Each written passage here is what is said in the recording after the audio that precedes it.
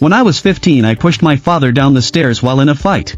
So my room didn't have a door because it was broken and my room was next to the bathroom. My sister was in there for a very long time and he wanted her to get out because it was around 10 p.m. but she didn't. So he looked into my room from where he was standing for a while, and while I was playing a game he pulled the wire from my mouse in a very hostile way. We then said some things to each other and I pushed him out of my room, and then he tripped and fell down the stairs. Instead of helping him I felt so good and powerful. It was a scary feeling thinking back about it. That night he slept on the couch and I didn't say a word to him. The next day he went to the doctor and it turned out that he had a shifted vertebra. Edit. Yes, he is totally fine now and doesn't have a permanent injury. For the people asking why he got mad at me for something my sister did, that's the story of my life and I don't know either. A couple years later my parents divorced and I live with my mother now.